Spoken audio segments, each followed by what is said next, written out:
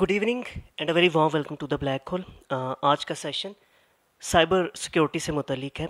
ज़ाहिर है कि पर्सनल इंफॉर्मेशन या डाटा को सेफ गार्ड करना या अपनी प्राइवेसी को मेंटेन रखना बहुत क्रूशल है, both online and offline.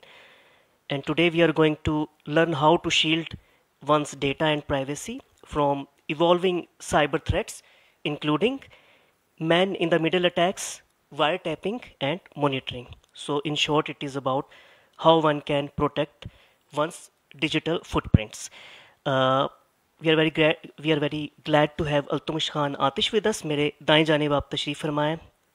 Atish is a seasoned game designer with extensive experience in IT, having led game design teams at the GameStorm Studios and Appsologics.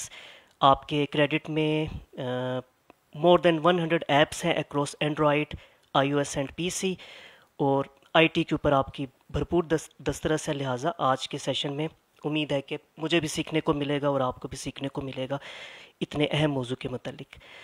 आप सब लोगों की आमद का शुक्रिया। Please turn your cell phones to silent mode so that there is no distraction. More over ज़ाहिर है हमेशा की तरह हाउस ओपन होगा फॉर इंट्रैक्शन, तो आप लोग भी अपने सवाल, अपने तबसरे, अपने जो आपकी राय हो वो आप सामने लाइएगा, लेकिन please raise your hand first so that this microphone is given to you. तो यही थी दो तीन बातें। Please welcome अल्तमुश Khan Atish. Thank you. Hello, thank you very much for coming. So we are going to start by taking a look at software, hardware, and firmware. Okay. The problem is most people talk about software and how social media and browsers, how they can track us, how they can take our data and use it, sell to third parties. We're not really be focusing on that. We will be talking about mostly the departments that can invade your privacy. We'll be talking more about that, and also how you can shield yourself better. Now, being absolutely trying to absolutely secure yourself, you will have to leave the internet altogether, which is not really a possibility. Most of us cannot just live without the internet these days. However, the problem is that we can limit the amount of data that is being collected. We can safeguard ourselves, and this is what we're going to speak about. We have software. Most people talk about software, browsers, social media. They don't talk about hardware. The problem is that the hardware that we use, you know that it is a piece of hardware which is running the computer, running a system, running anything that you may require. However, most people do not know about firmware and the problem with proprietary firmware. Proprietary firmware is basically the firmware, the code that you cannot take a look at. Firmware uses code, but it's code that you cannot take a look at, so you do not know what it's doing. Intel and AMD have firmware, proprietary firmware. And when the US departments, when they take these products, when they buy these products, when they use these products, they specifically tell Intel and AMD to take that firmware out. And the reason for that is not because the firmware itself might be a problem. It is that it has the ability to transfer your data anywhere. When your system is processing data, that firmware is keeping a track of what you're doing. And since it's connecting to the internet, we don't really know where that data goes. But we do know that if there's a problem with the hardware, all of your data can be compromised. And that's the reason why most departments in the US, when they take Intel and AMD systems, they tell the companies to strip that firmware out. And that's how they use it. Now with firmware, you also have other devices which you might be using in your house. There is the Internet of Things, connected devices. And the problem with connected devices is that if the firmware, you cannot take a look at the code, then the problem is that that code can do basically anything. And you are literally relying on the companies or the people that have given you that firmware that they're not going to do anything wrong with the data. Or they don't have, and they're not linked to any department. Departments can also have, departments can basically tell those companies that, listen, we will allow you to sell your hardware, but you will give us backdoor access. And that is a problem for people who do not want other departments to have a look at their data. So backdoors are basically a problem. Even if it's not on the software level, on the hardware level, it is possible that somebody's spying on you. But it is very difficult to get rid of spyware at the hardware level.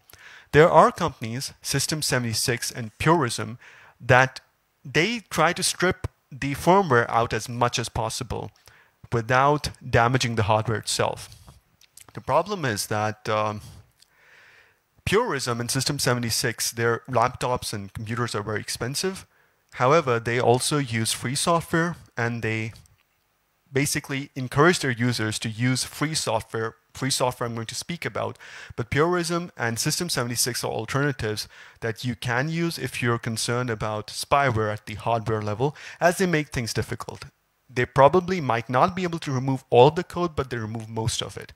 And that's the reason why most free software enthusiasts use it. We're going to move up a level. We are going to go to software through, spying through software. We're going to take a look at that. Most of the software that you use on a daily basis, it is proprietary. You cannot take a look at the code, and it does not offer you the freedom that free software gives to you. Free software is not the software that you do not pay for. Free software is free as in freedom, which is it gives you the freedom to take a look at the code, do whatever you want with the code, repackage the code and distribute it, and also force the other person who has modified your code to release the code that they've modified. So that is free software.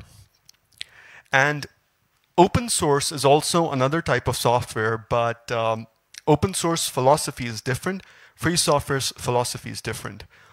Open source software is me putting my code on the internet so everybody can take a look at it and contribute to it to help me improve my software. That is the philosophy.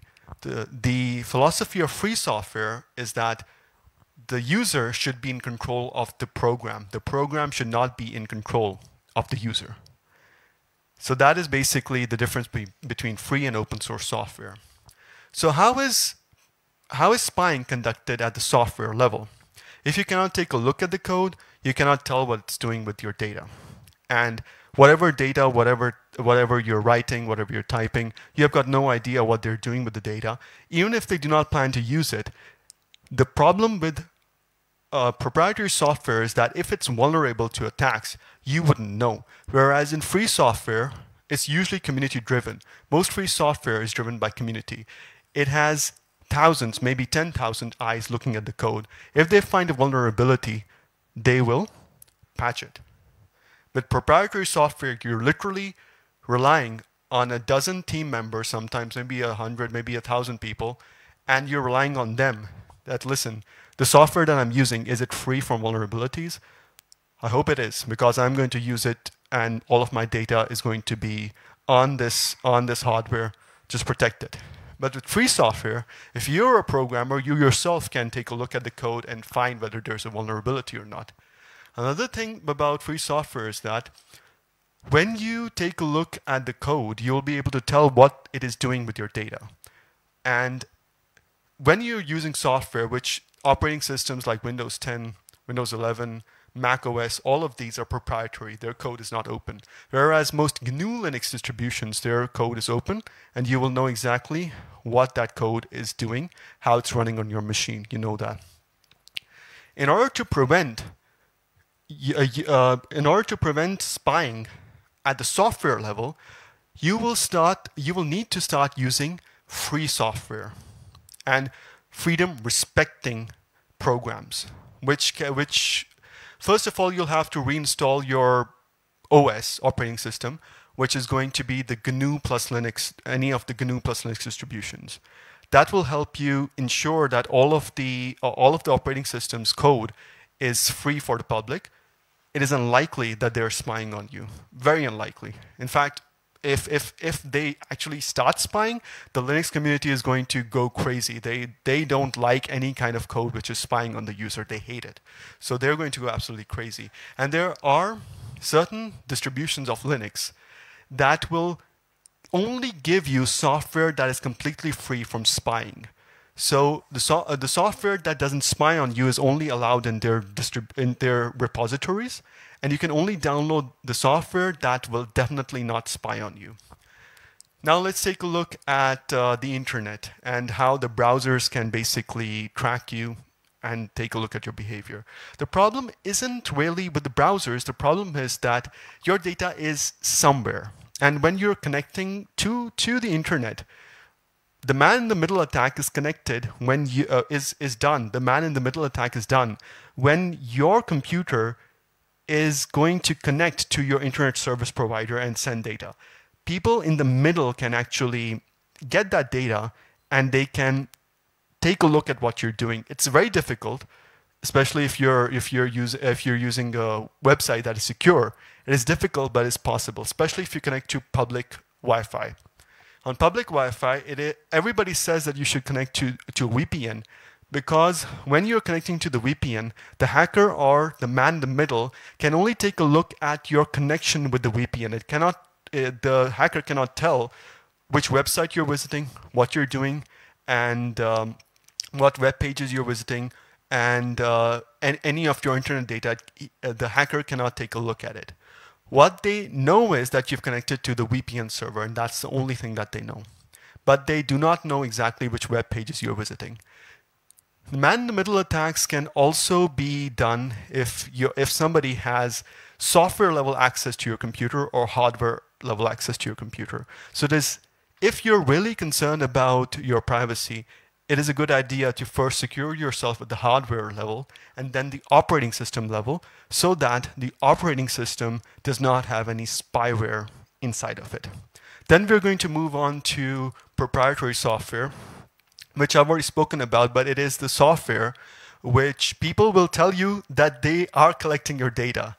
The problem is you're relying on them. Like all of these proprietary softwares, Windows 11, Mac OS, if you're using Photoshop, if you're using any of the many proprietary softwares that we use on a daily basis, most of them are collecting your data. The YouTube application is collecting your data. Now, of course, it isn't sensitive, but a person, let's suppose, wants to get some information about what you like and what you dislike and wishes to use it to manipulate you, make you do something, probably make you say something. They can take a look at your data that you have on YouTube and get an idea of what kind of things you like and what kind of things you don't like. YouTube, unfortunately, is, if you're really concerned about your privacy, most people that are on Linux and they are really concerned about their privacy use YouTube in a different way. They don't visit the YouTube website, rather they use software, free software, that will help them take YouTube videos out, download them so they can watch them offline. Now that is very difficult for YouTube to know or keep a track on your behavior, especially if you're using a VPN or something that I'll speak about, which is called the Tor network. If you're using a VPN or Tor network, they will not be able to tell who you are, what you're doing, and what is your behavior. They won't be able to track it. Now, the problem isn't YouTube. The problem is, what if somebody gets access to your YouTube data? What if a department gets access to your behavior? Then it becomes a problem, because these companies, they sometimes need the data to help serve you better, to make your experience using it better.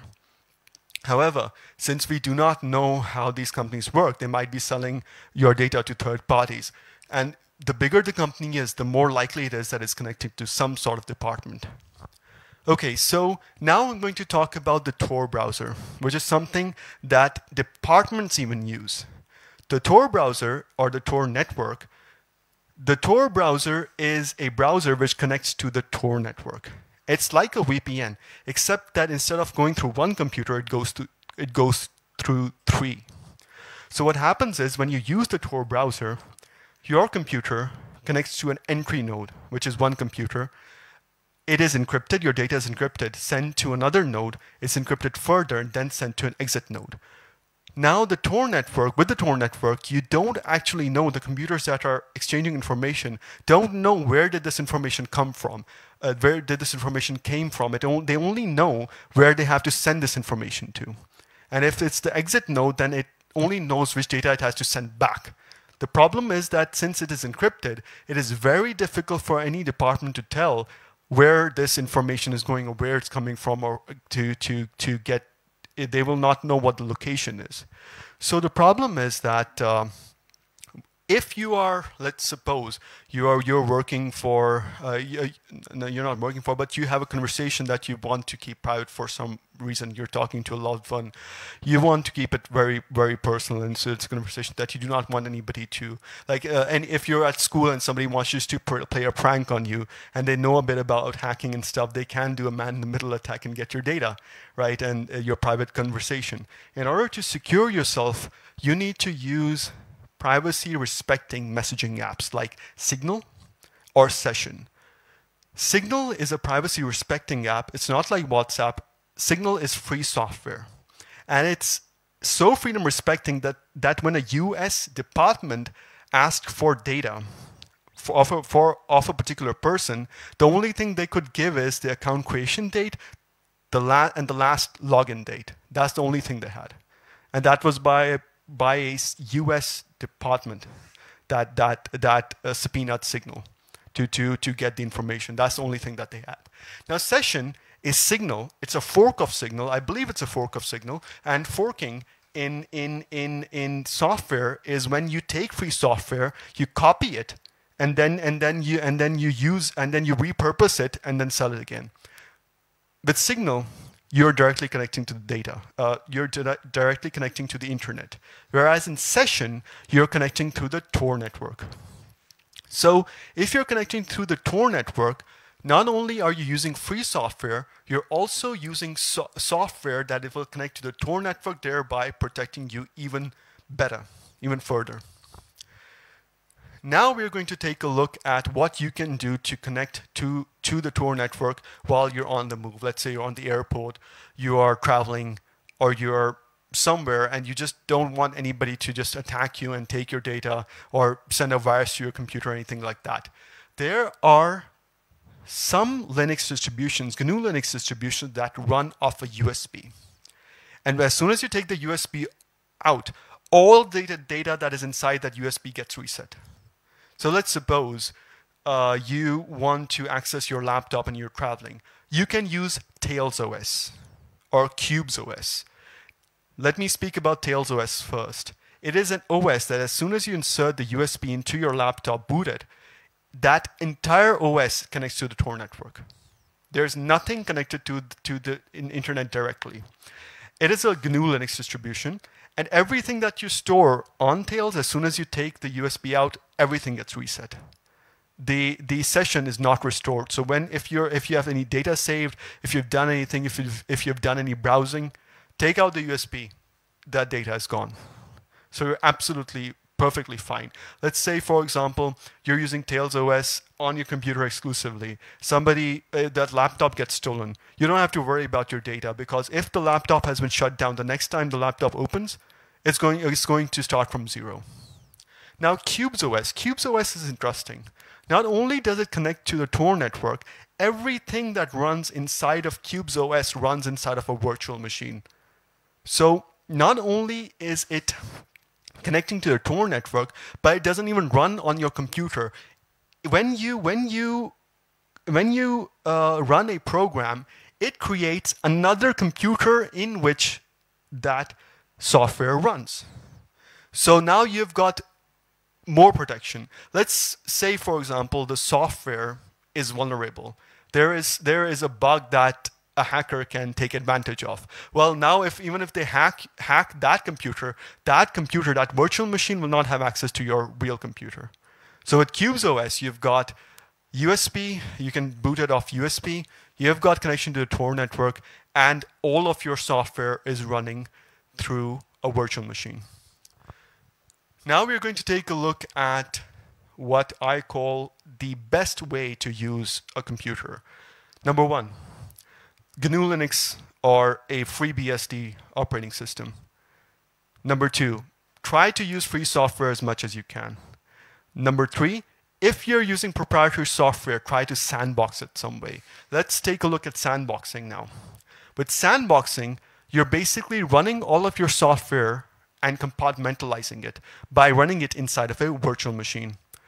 If you create a virtual machine on your computer that you're using right now, you can even run a Windows 10 virtual machine in your computer right now. So the thing is that since Windows is used by many people around the world, it has got the highest number of viruses as well.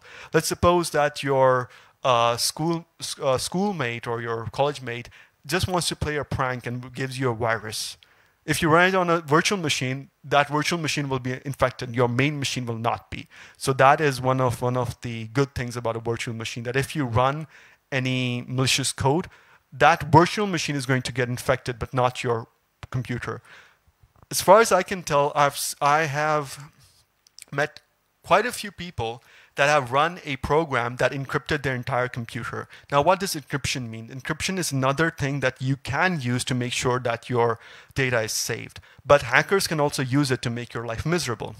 What they do is the program runs and it encrypts all of your data, and now you cannot access it. Encryption is basically taking your data and zipping it up and putting a password on it. That's basically it for that's what encryption is basically. You can encrypt your files as well. You can encrypt your entire drive. So nobody can access it if they get their hands on it unless they have the password, unless they have the key. So that is one other way that you can secure yourself even further. You might have seen encrypted hard drives that if you open up the laptop, they ask you for a password. I'm not talking about user account password. I'm talking about unlocking the hard drive. It happens at boot. So the problem is that if it happens at boot, if they ask you for a password at boot, that means the hard drive is encrypted. So if somebody even gets hold of your hard drive, they're going to have a very, very difficult time trying to decrypt it, because running decryption algorithms is expensive, it's costly, and it's time consuming. Like it's not something that a person would do unless they really, really want to get hold of your data, and nobody would want to make that effort. They will usually use techniques such as phishing to get your data, which we'll speak about later. So encryption is another way you can make sure that your data is secure, and it's going to be very difficult for people to get hold of your data. Now, I was talking about software, free software, proprietary software. Let's talk about monitoring through hardware, software, and ecosystem. All of these. Now, ecosystem is not something that I spoke about, but let's take a look at Apple users. Apple users use Mac, they use iPhone, and they use the iCloud and all of the Apple products. Now, if the data is leaked at one location, guess what? They have got all of your data on that is on your other computers and hardware and phones. Now, the problem with these phones that we use is that you don't really know whether the mic is off or not. And that is something that many people say, is the mic actually off? If you're really concerned about your privacy, you will use a freedom-respecting Android system on a phone that offers you to kill the mic, the camera, the speakers, anything that you want. Even the screen. And there are phones that are built for that. There are privacy-respecting phones that are expensive that you can get. Those phones have got kill switches. They literally have kill switches which will help you disable the camera, disable the mic, disable anything, any piece of hardware that you want on that phone. And they sometimes use Graphene OS, sometimes they use other other freedom-respecting Android systems. I know about Graphene OS, but there must be others. And you can even use that on your phone right now, but there are those freedom-respecting Android systems don't work on every single phone. And if you fail in getting that software installed on your phone, then your phone becomes a very expensive paperweight, basically, because it fails. So that's what happens. Yeah, it becomes a brick. It's called bricking, basically. You brick your computer. So that's what happens. So if you really, really, really are concerned about your privacy, then you can use a privacy-respecting phone which has kill switches, which uses a free operating system, and at the hardware level, their firmware is also free, so you can take a look at it. and you can make sure that you're not being monitored. There are other things that you can use on your phone. There are applications which can help you connect to the Tor network, which will stop you from being monitored, and you can also use VPNs. So that is available on phones. Then there are other phones as well, which the US president uses. And I believe that not only the US president, but most of the departments in the US use as well. They have a phone, and the company doesn't even tell them what the location, where their data center is. They just turn it on, that mode, the privacy mode on, and all they can do is they can just call, and they can just they can have text messages. It completely like you're completely cut off from the internet, and you're directly connected to their data center. Nobody knows where that data center is. So there are phones like that as well, but they are super expensive. Like I think they go up to $20,000, $30,000. Those kind of phones. But US departments use it. So hardware, software, firmware. Now let's take a look at viruses and how various departments can actually crack you by bugging you, or your friends can bug you, your friends can put a virus, your friends can put keyloggers in. How do you avoid that? First of all, use messaging services that do not allow such programs to run, which can act as keyloggers. Do not click suspicious links, and definitely do not fill out forms without looking at where that form is from. So your friend, in order to get your password, may send you a link, which goes to a Facebook page, but is not exactly a Facebook page. It's a copy of Facebook page where you enter your password, they take your credentials, put it on Facebook, log you in, but they also have your passwords and everything that you have. So that is one way somebody can prank you. That's one way somebody can basically hurt you. And this is called phishing. Sometimes there's also something called social engineering, where people might pretend to be like from this department or that department, get data from you, and then they will use it. So this is how most attacks on companies are done. They're done through social engineering, where somebody from maintenance is going to call a worker and say, I'm from maintenance, give me access to this. That worker gives access to that maintainer, who is actually a hacker, and the company ends up being hacked. This has happened numerous times. That is social engineering, where you basically pretend to be somebody that you are not, and that is basically the hacker. So if they get your data that way, that is basically like, that is a human error. You can't, there's no, like, you have to educate yourself, and you have to know what link is suspicious, how people can attack you, and what methods they use. And in cybersecurity, children are taught to look for these links, and they have a complete system. I'm working with a client right now who's into cybersecurity, and they have this game where children can learn which links they should click and which links they should not. If somebody comes to them and says that I'm from this department, this is my occupation, give me access to your computer, I need to fix this, and then you have to tell whether that person is really from that company, from that department, or that person is not. So you have to be careful about these things. So I've covered most of these things, most of the things that people can use to attack you, especially man-in-the-middle attacks are especially difficult to basically prevent unless you know for certain that the internet that you're connecting to is secure. And if you think it's not secure, then it's a good idea to connect through the Tor network or through a VPN. But man-in-the-middle attacks are very difficult to prevent, and monitoring is also very difficult to prevent in the times that we live in today. If you're on the internet, you can also use browsers such as GNU IceCat and LibreWolf, which are privacy-respecting browsers. And IceCat is a very special browser, as it rejects any page that is running any kind of proprietary code, including proprietary JavaScript code. If it detects that the website that you're visiting does not have free code, then it's not going to load it at all. It's not going to load it at all. First, it checks whether that website has free software or not, whether the code is free. If it's not, you'll get a blank page. That website is not going to run. Another thing that you can do is instead of visiting websites directly, you can use software that downloads the data and shows it on your local computer. That way, the downloaded data, they might be able to tell who has requested, where they have requested data from, but it is unlikely that they'll make such a gargantuan effort to find out who is downloading this data, especially if you connect it through a VPN or through the Tor network. So instead of running things on the internet, you can also choose to run them on your local computer, save them, and then run it, but download that data so that you can view it later. We also spoke about privacy respecting phones. I think that everybody should have a phone that is privacy respecting. You should have should have a kill switch which can kill your mic immediately when you're not using it. It's very important because somebody might be playing a prank.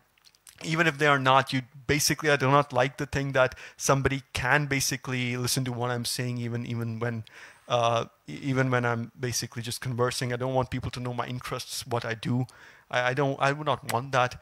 It seems like if I ask you for your phone, you won't give it to me, right? Most of you will not, right? So, I mean, if somebody's monitoring, I don't like that feeling. So anyway, so I've covered all of these things, but if you are like really like into the free software movement, which Stallman has started, you're really into privacy, and you're really into this that I don't want to be monitored at all. It's very difficult, but just be on the internet less. That is the best way you can basically be as you can keep your data as private as possible. But if you really want to secure your privacy, then it's going to take a very big effort.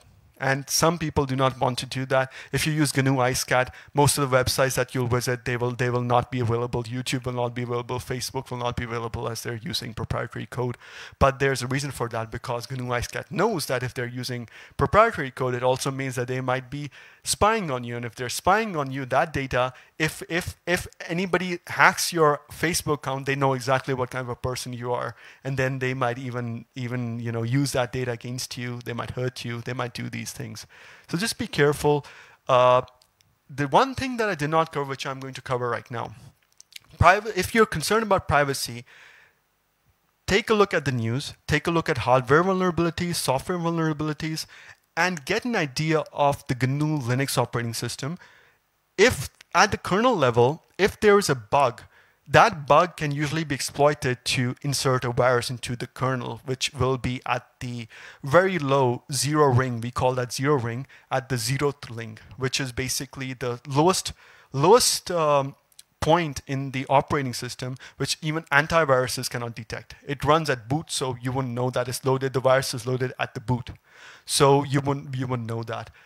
So keep yourself updated. Know the software that you're using, whether it's vulnerable or not to attacks.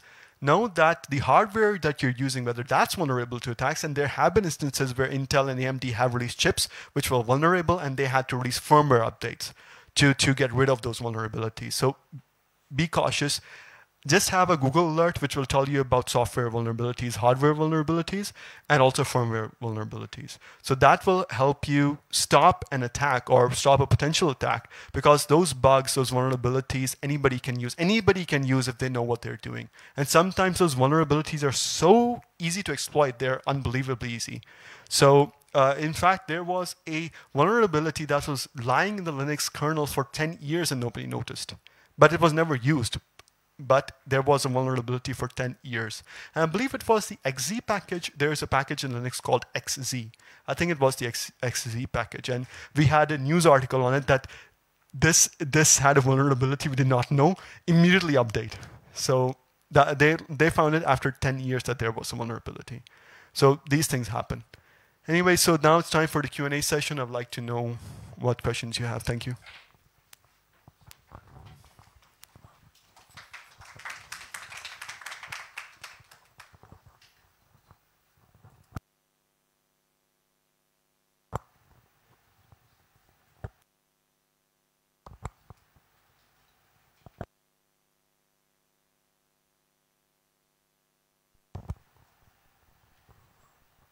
Any questions?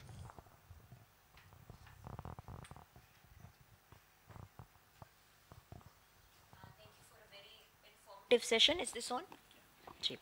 Um, I guess other people might like, it's on, it's on.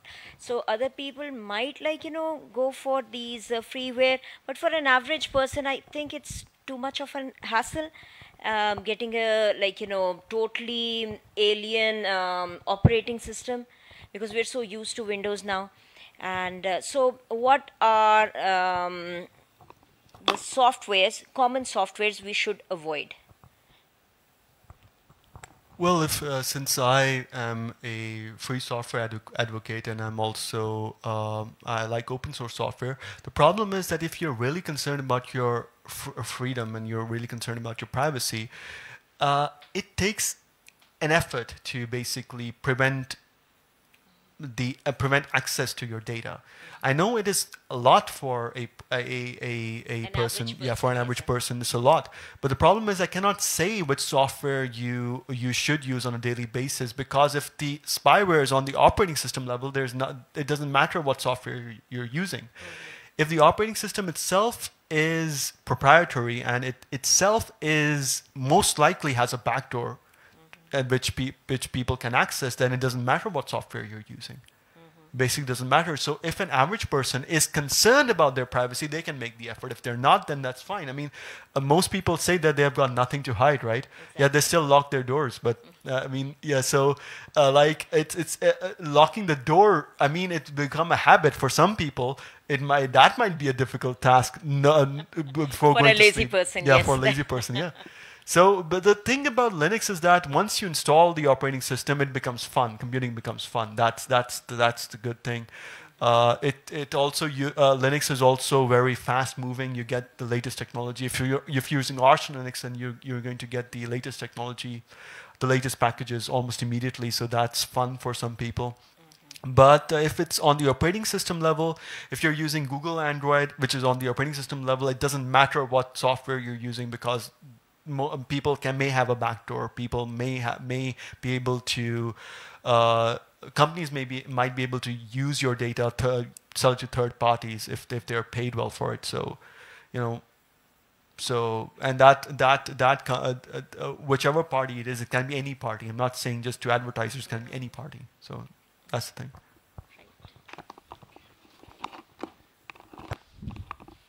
Assalamualaikum, sir. My question is actually quite simple. As you may know, if someone doesn't have a privacy like phone and their mics are usually open and people can often hear them, as you may know, like if I'm talking to a friend and I mention something and next time I open Instagram or something, it's probably going to be on there an ad of the thing that I was talking about. So if you don't have a privacy iPhone, how do you actually prevent data from going to people? Yeah, sure. What you can do is you can make a Faraday's cage and put your phone in it. Okay. Yeah, but the problem is with the Faraday's cage is that if you put your phone in a Faraday's cage, you might end up attracting more attention than you need, because the phone is connected to the nearest tower. So when you get disconnected to the tower, it's kind of strange. They find it strange that why is this person disconnecting and reconnecting over and over again? So you're attracting attention, but there is no other way. There is basically no other way except if you put the phone inside of a soundproof Faraday's cage. Then you're basically secure. But there is no other way. The phones I'm talking about are actually quite fun. They use an operating system which is free, which means you will not have access to the Play Store. Unfortunately, you will have to use iDroid. I believe it's called iDroid. I don't remember what the name of the store was, but the free version of Android has its own version, its own store, and most of the software over there is free as well, so you're totally secure.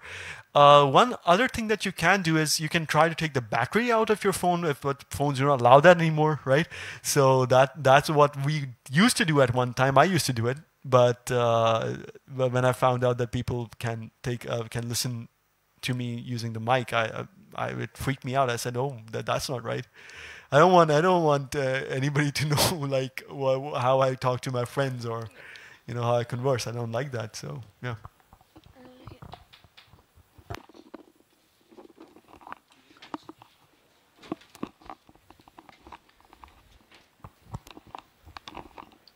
Assalamu alaikum. Actually, there were phones like BlackBerry. They were not compromising their privacy to anyone, even their state's departments. So they stopped working. Why so? Well, I mean, first of all, BlackBerry. If you take a look at their business decision, they were horrible. Like it's been documented by Cold Fusion, I believe, that the business decision that they were taking, they were still not moving forward with the time, whereas everybody else was. And they were basically, the thing is that at that time they were like first to market, you can say, with the types of phones that they have. The problem is that they were pushing their OS when Android was getting very popular. That was one of the decisions, that they wanted to keep their classic look, their BlackBerry look.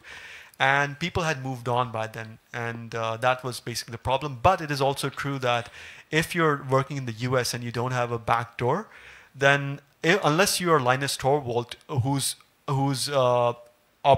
kernel is being driven by the community, you're going to be in trouble, I'd say. So yeah. Actually, BlackBerry was not moving their privacy policies to like Android has many issues, and like Huawei recently has many problems while they were converting their own operating system. So they faced many issues, just like BlackBerry, and they have stopped working in Pakistan even. So this was my question, that these things doesn't work actually. When you have to try to avoid your privacy from breaching, you cannot actually. This is impossible. If you are on internet, you cannot do something. Yeah, that's the reason why I said, if you're absolutely concerned about privacy, don't be on the internet. Yes, indeed. Yes. And this is an absolute answer. Don't be on the internet. But the thing is that you can make life tough for the people that wish to, you can make things tougher for them. And but the reason why you want to basically like, most people have nothing to hide, right?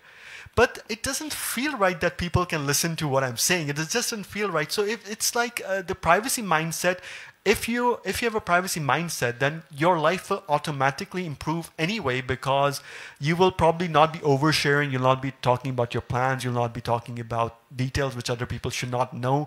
You will most likely your friends will never be able to use anything against you in life.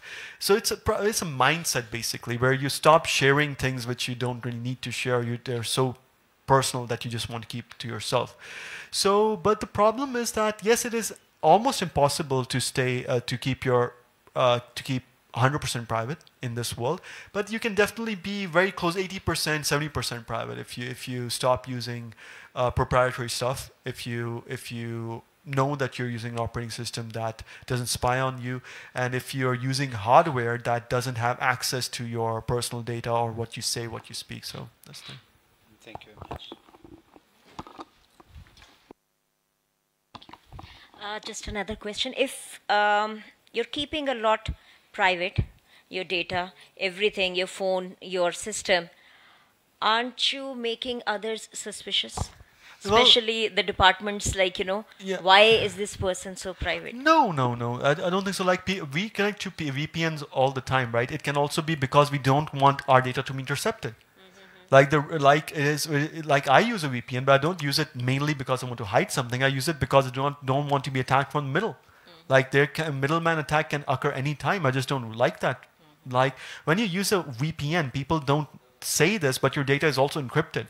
So if somebody tries to perform a man-in-the-middle attack, they will fail miserably because they won't be able to, access that data. Is using VPN legal over here? Because there was a time when, there was news that, you're not allowed to use VPN. Yeah, you're in Pakistan, especially when they closed X. So I remember hearing that, you can't, although everyone in the government was using X, Twitter, but we couldn't, and they said that, you're not allowed to use VPN.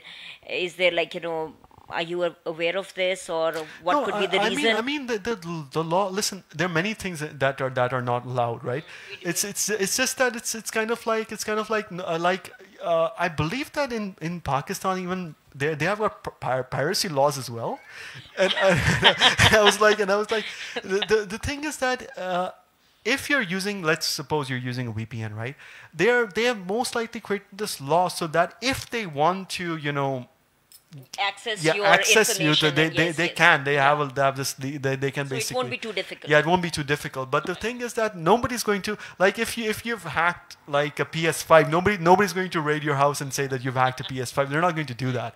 So it's basically some of these laws. Like we always knew that there were we were being monitored. We always knew that, right?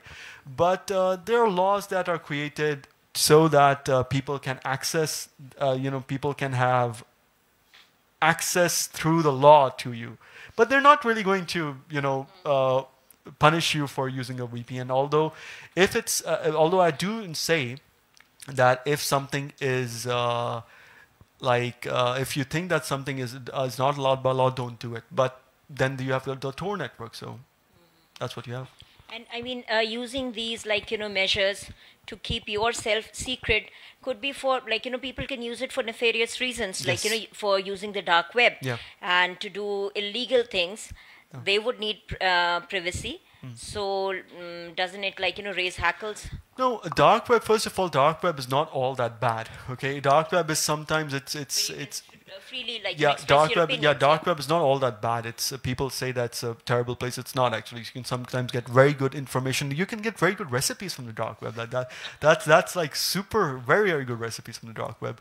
But the thing with this conversation or this talk is that I'm actually talking about the people who want to be private on the internet and privacy safer, because people who are smart will probably not be connecting to the internet if they're really they want to be private. So that's the thing. They'll use old forms of communication, but that's not what this talk is about.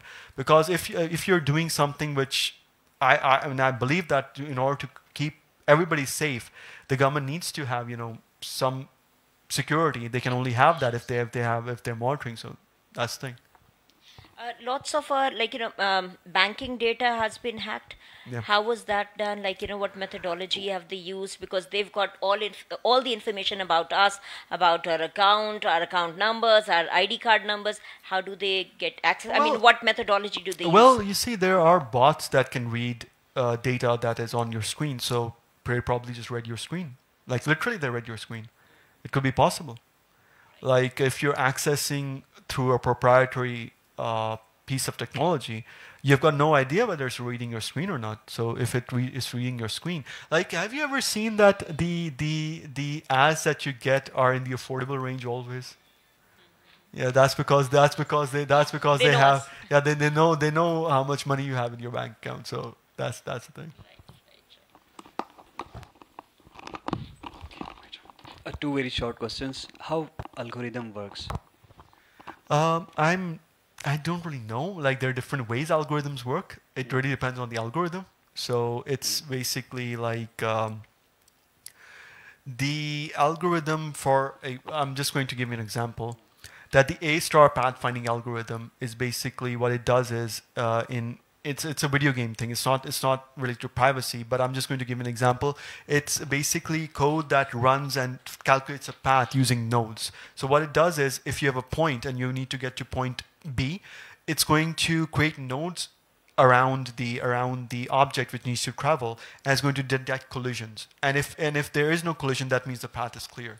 So that's an algorithm. It works by creating nodes, small points around the object, and it sees whether something is colliding with it or not. And if it's not, then it creates a path to that point. That's an example of an algorithm. If you're talking about related to this, there are various algorithms, some of which I don't know about really. But they're really, if the spyware doesn't really need an algorithm, it's just spyware. It can just track you. That's it. Okay, despite logging our profiles, are we still safe? Say again? जो हमारे profiles होते हैं social media profiles उन पे हम लोग लगाते हैं तो क्या लोग लगाने के बाद हम लोग सेफ हैं लॉक लगाने के हाँ lock which lock? Profile lock password. Oh, passwords. Okay. With passwords, actually, nobody can access your account. But the problem is that if somebody is accessing your data and what you're typing, let's suppose I didn't talk about keyloggers, but if you've got a keylogger on your browser, or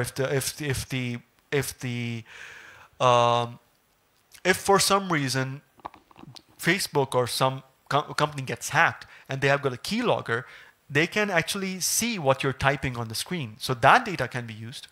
Like if you're conversing with somebody and they cannot have a screen reader on, they can basically see what the conversations by just looking at what you're typing. Yeah. Yes. That's what. Yes, but he's saying that if you have got your if nobody has access to your password, it's unlikely that they will be able to hack you. They will have access to your account. But that does not mean they cannot see what's in your account, because if they have a keylogger, they can get an idea of what you're doing. And they can also get an idea of what videos you're watching, what pages you're visiting, what kind of groups you have, which will give them an idea of what kind of person this person is, which can be harmful, especially if you want to be a person who wishes to keep to themselves. Does that answer your question? ये बताइएगा AI और machine learning जो है ये क्या ये double edged sword है, यानी जहाँ ये आपकी प्रोटेक्शन में मुआवन हो सकती है, वहीं इसको जो हैकर्स हैं या जो अटैकर्स हैं वो भी तो ट्रेन कर सकते हैं ना कि तो ये इसका फ्यूचर आप क्या देखते हैं एआई का रिगार्डिंग यही privacy and protection? I think that AI can help us find bugs in code. That's what it can do. I think it can help us find bugs in code. It can make us better debuggers, and it can also run tests. And if there's a bug, it can suggest what we should do about that bug. But as far as I can tell, of course, whatever you train your AI on, it's going to, do the thing that you train it on.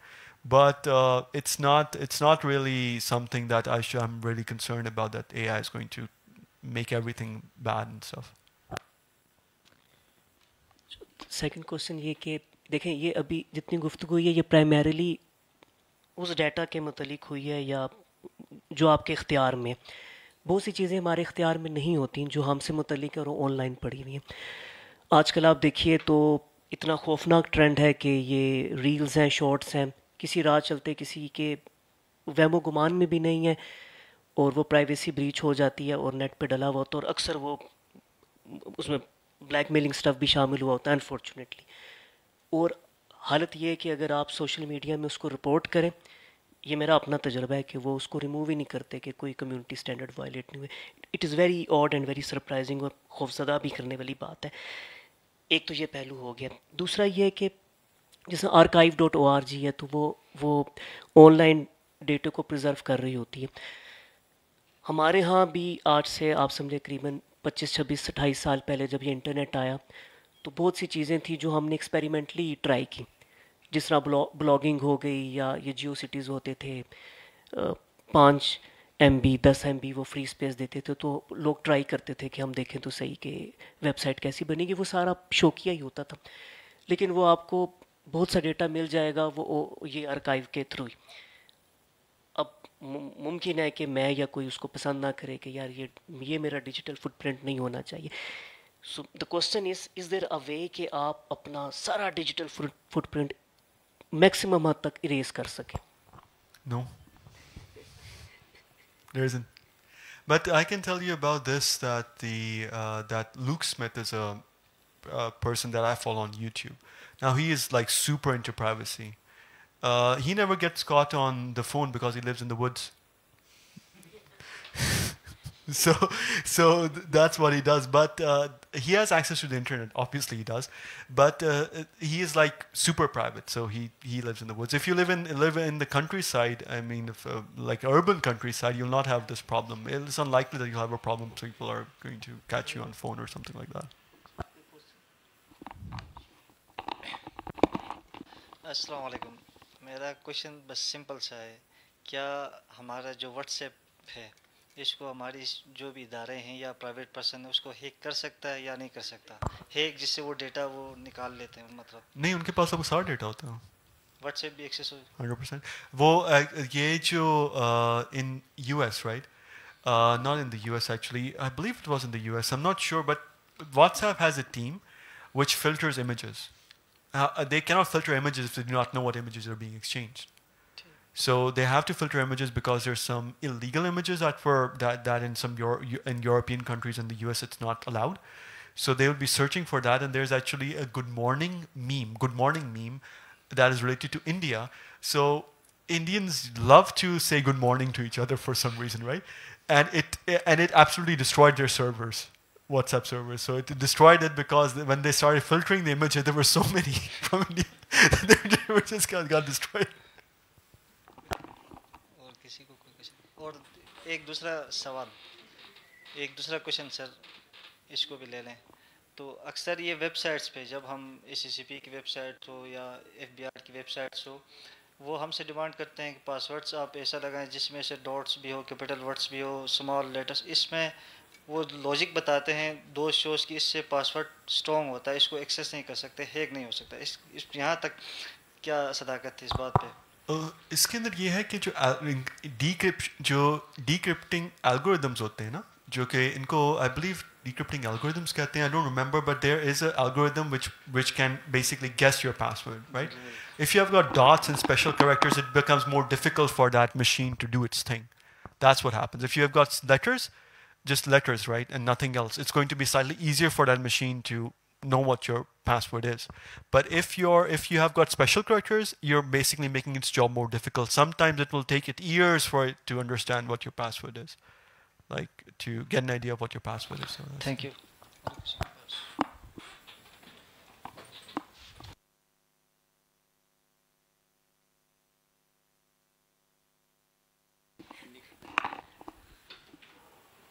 अच्छा देखें, बाज़ औक़ात हम protection के measures करते हैं और वो हमें उल्टे भी पड़ जाते हैं। मसलन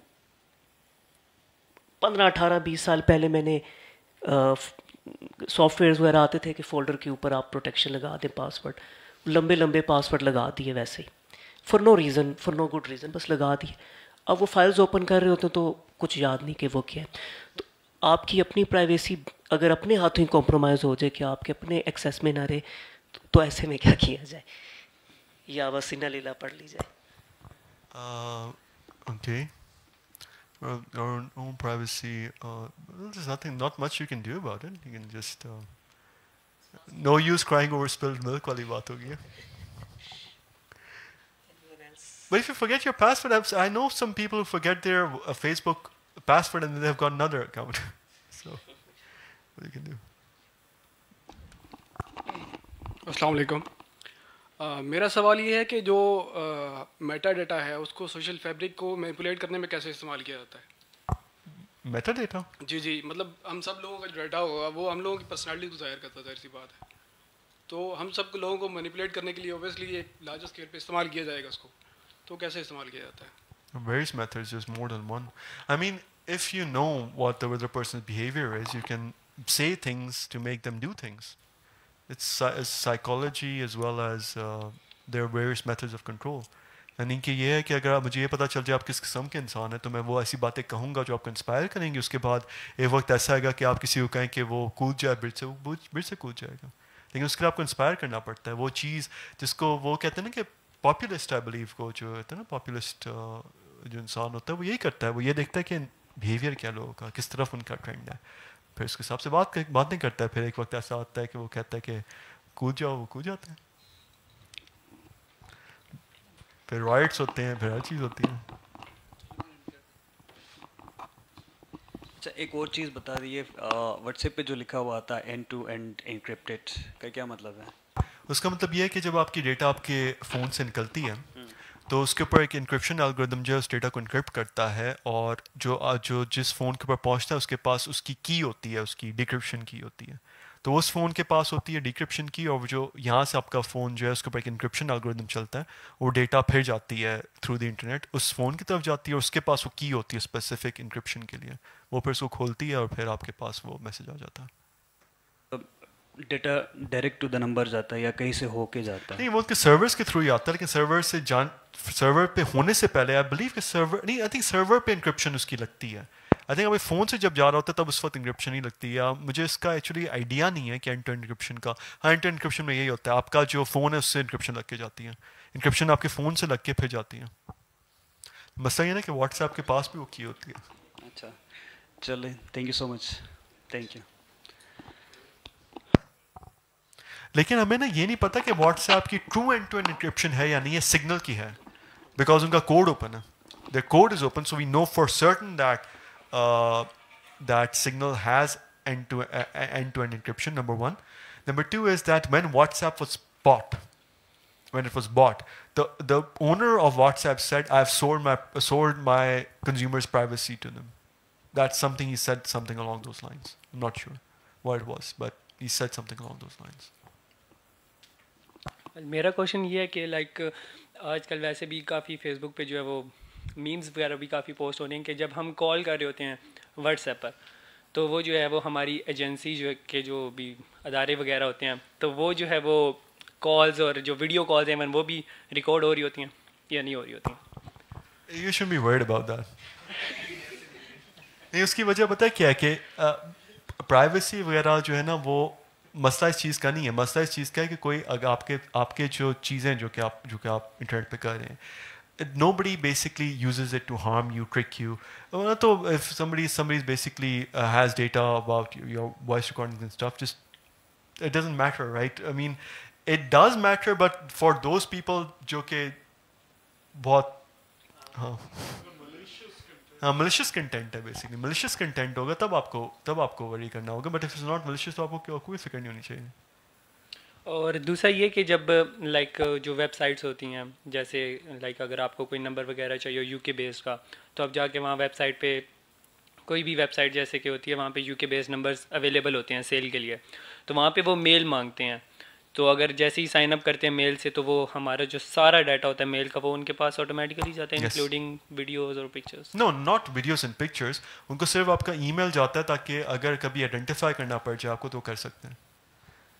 ये भी उसका भी था ना, ये जो बिटकॉइंस का और ये इनका भी मसला हुआ था कि नो योर कस्टमर इन्होंने एक निकाली थी बात, मेल की वजह से हुआ। हाँ, they need to know who it is. So if people know what you're talking about, departments, right? Departments know who you are. Just malicious, as long as you're not doing anything malicious, don't need to worry about anything. ये होता है कि अगर आप internet किसी उसके अंदर किसी कैफे में बैठे हैं ऐसा कुछ हो, तो वहाँ पे अगर कोई middle man in the middle attack कर दे, फिर मसला होता है बेसिकली। ये तो सबके पास हमारी डेटा होती है, वो तो मसला नहीं है। मसला ये इस बात का होता है कि it's not used to harm you, just means a psycho from a department just wish to harm you, ये मसला होता है। हाँ, फिर तो if somebody's taking law in their hand, then they absolutely have to. मैं तो इस चीज़ को इनफैक्ट कहता हूँ कि मॉनिटरिंग ज़रूरी है, ना तो कोई स्टेट जो है सही तरह चल ही ना सके।